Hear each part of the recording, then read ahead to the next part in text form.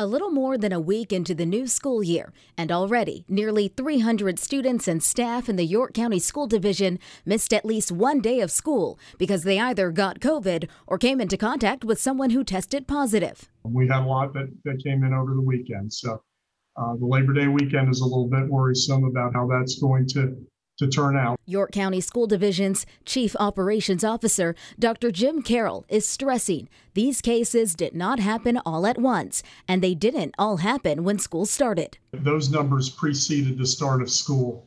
We started tracking numbers as soon as staff returned to the building and athletics started.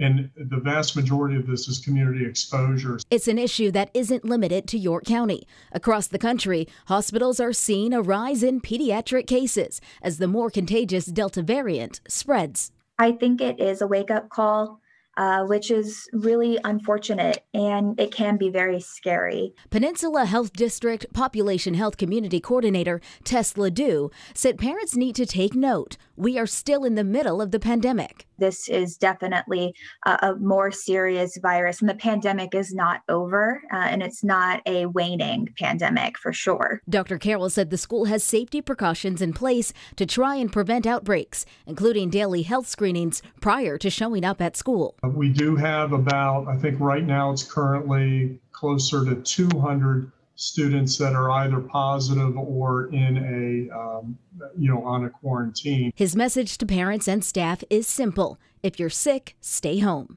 Dana Smith, 13 News Now. Dr. Carroll said the division is still following safety protocols put in place last year. That includes mask wearing, enhanced cleaning, and social distancing.